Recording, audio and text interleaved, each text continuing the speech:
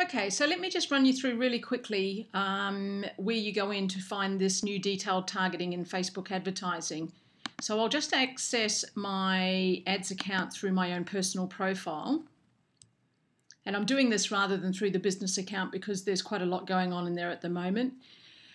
So what we do is we just go up to the top right here and click on Create Ad. To get into this, we need to get into the ad set component, which is where the audience is set, which you can see in this section here. Now, you can't get through to that section until you've actually selected a campaign objective. So for this one, we'll just do Promote Your Page, which is just to get page likes on a page. And I'll just choose our main page, which is Nudge Marketing. And now I want to set our audience and budget. So I click through to the next step. And as you can see, it is now hopped down into the ad set for audience. Now, I've currently got this set up for Australia, as I'm based in Australia. I've got 18 to 65, which I'm not going to change, and it's for all people.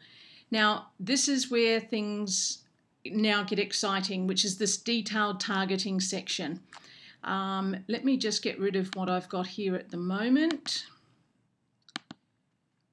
Okay, so in the detailed targeting section here, you want to include people who match at least one of the following. So let's just start with an example of marketing. We'll choose that from the drop-down menu. And you'll see this has actually got a potential reach at the moment of 3 million people. Since I've typed marketing in here, this new selection of narrow audience is selected.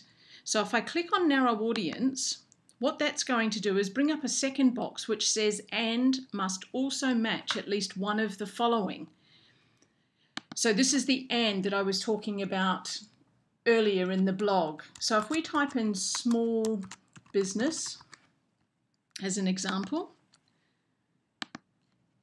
you will notice that the potential reach here is now dropped to 1.1 million, which is actually getting really close to a great size for a new audience, for a cold audience to actually target for a like campaign.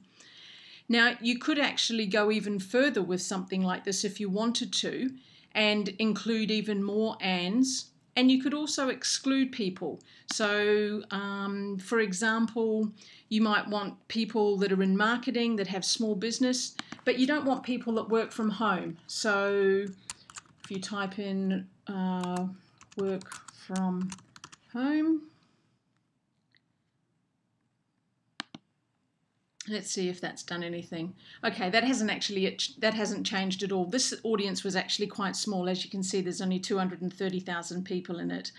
But it's really a case of playing and just really honing in on exactly what it is that you are wanting, or the people that you're wanting to target. So you start with your main objective up here, so that the big umbrella term that you're actually wanting to target, and then you just start adding different keywords and different audience words that you would like to target. And then if there's anything specific that you want to exclude, that's where you can do this as well. Once you get this right, you will find that your Facebook advertising will really start to take off. So it is worth spending some time and really getting to know the platform. So I hope that's been interesting. And if you do have any questions, please don't hesitate to send me a question in the comments below. I'll catch you again soon. Bye for now.